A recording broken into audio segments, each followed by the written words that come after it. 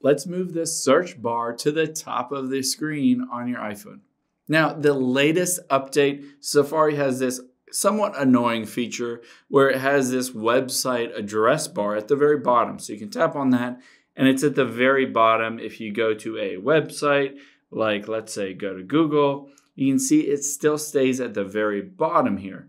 However, if you want to move it to the top of the screen, how it used to have it, let me show you how to do that.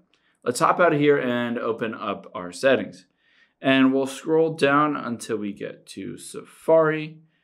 And then if you scroll down again, you can see tabs here. And it's currently set to tabs bar. That's the new default.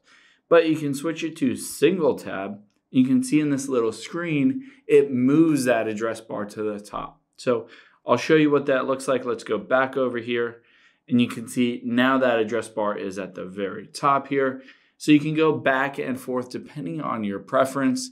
So switch around either way. What they did is they brought it down to the bottom because it's easy for your thumb or your finger to be able to tap on that address bar. But some people just like it at the top like it used to be and like it normally is.